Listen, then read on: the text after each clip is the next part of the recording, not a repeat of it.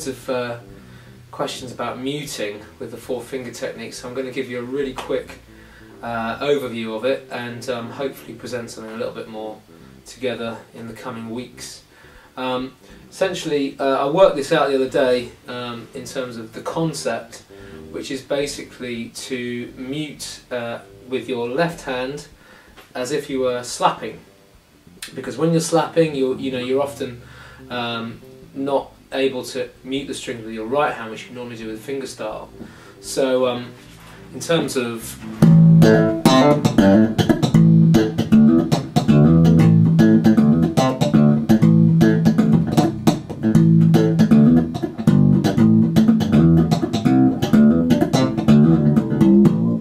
so you'll notice that your left hand is essentially staying on the strings as much as possible, while this hand floats freely around and does up and down strokes. And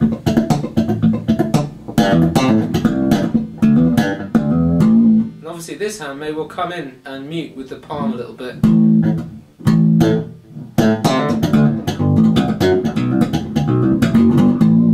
So similar principle applies with this hand in terms of this four finger stuff, because it's floating around, and of course this hand is actually staying much more on the fingerboard.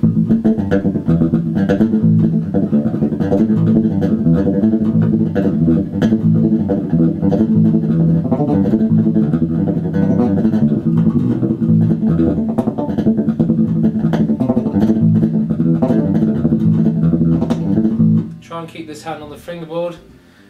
Really, you have to shift the pressure around between your fingers, but when you're not using your index, you can just let it rest on the strings, and then that'll keep those not played strings from ringing.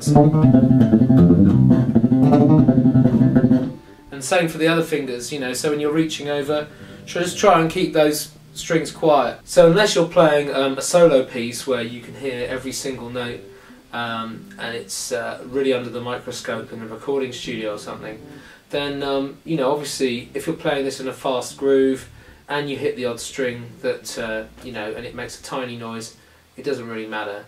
But the point is, you want to get this as efficient as you can. And I've been working on some other stuff as well, which hopefully will turn into some music and also maybe some more instructional stuff.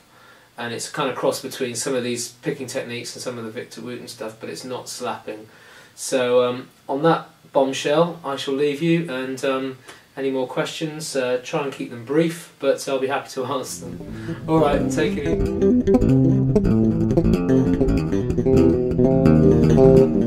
easy.